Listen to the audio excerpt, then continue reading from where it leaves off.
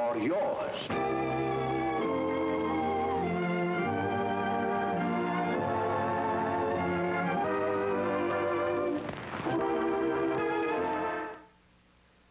And there you have it, The Marijuana Menace. Now, coming up is a movie that I remember when I was babysitting, like I was in high school, and the kids would all be 7 and 8 years old, and they'd be begging me to watch this movie, and even then I said, no way, no one's watching this movie while I'm around. But since I'm working tonight, it seems like I had no choice. Night of the Living Dead is up after this.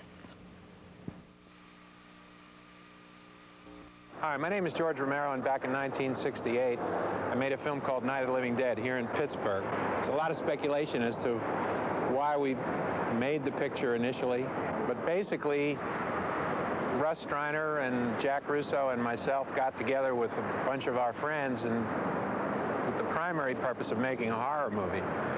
And it's meant to be enjoyed more than anything else on that level, which it's gratifying to know that people are out there still watching it. And I'd just like to thank all of you who have been watching this picture for so long and hope you enjoy it this time again.